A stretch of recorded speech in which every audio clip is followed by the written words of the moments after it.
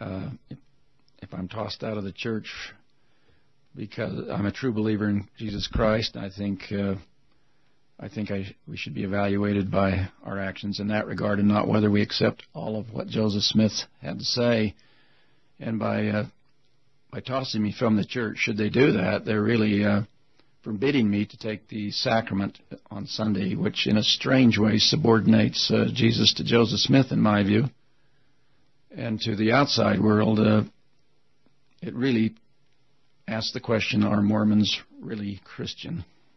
Or are they as Christian as we've been hearing they're saying they are? And I think that's a sad state of affairs when is there room in the Church of Jesus Christ for someone who's morally and spiritually centered in Christ? I hope so. According to the sacrament prayers, and the tendency is as we drop his name, we do sing about him. We use his name, invoke it in prayer, but when it comes to the preaching, there's not much about Jesus Christ in the worship service. And then if you move to the Sunday school, it's much the same way. Once every 4 years, we talk about the life and ministry of Jesus, maybe 4 months out of the year, and then move on to the epistles. But that's just once every 4 years. And then in the Priesthood Relief Society lessons for adults, of the last 8 years, they've been studying modern prophets 2 to 3 weeks a month. And I counted up those lessons. I think there's 192 of them, and maybe 20 of them directly relate to Jesus Christ. So the 3-hour experience at church is I'd like to see more emphasis on Jesus Christ at the local level. I think at the general level that is certainly not as much a problem. But at the local level, where I go to church, and throughout my life where I've gone to church, I think we need a shift, especially now with some of the problems in our history. Well, it sounds like, to some people, it could sound like what you're looking for is a more mainstreamed Christian church or experience in Christianity. Well, I think the church is certainly making overtures to mainstream Christianity.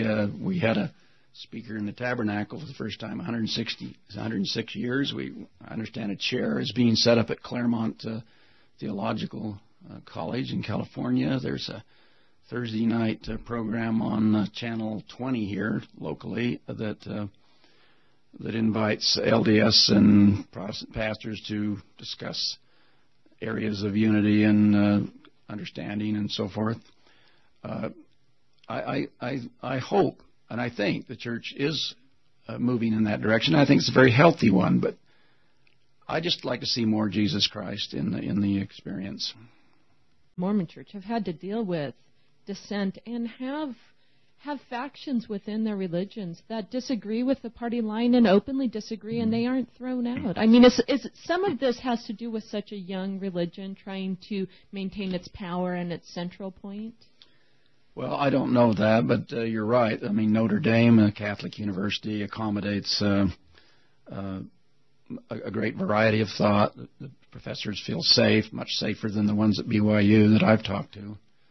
And I guess there's a certain amount of a learning curve here, yes.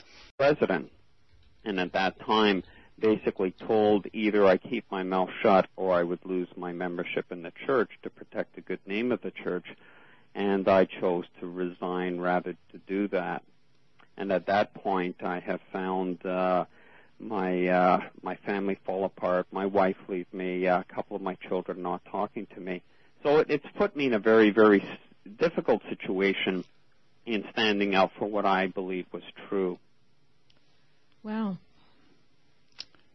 That's, I have to say that's a story I hear from people, that it's a very painful process. I could not sleep for weeks after I discovered in regards to, primarily it was the history of Joseph Smith with being married and sealed to previously married women who continue to have husbands. Now that just struck a chord to me, saying, hold on, this isn't what I was taught.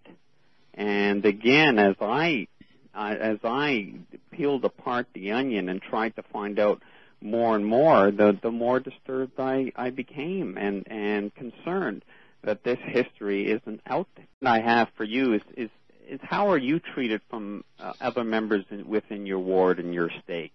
Because I found once I started questioning that there was very much a standoff, and almost people were and continue to be very, very afraid to even communicate or talk with you.